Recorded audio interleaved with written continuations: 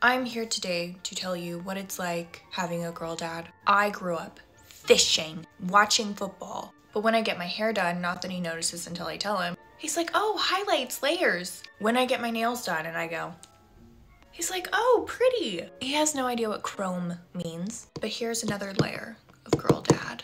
I was at the grocery store the other day. Long lines, so I call my dad because I'm bored. And this guy in front of me starts talking to me. Nothing crazy, just very friendly. And my dad is like, who are you talking to? I'm like, oh, this guy in front of me is just talking to me while I'm trying to talk to you. And my dad goes, well, tell him to mind his business. The guy didn't hear, and I knew that because he kept talking. Well, I'm trying to talk to my dad. So I stopped speaking for a minute, and my dad goes, where did you go? Who are you talking to? He was about to pull Liam Neeson through the phone. Either way, he has my location. So that is what it's like having a girl dad.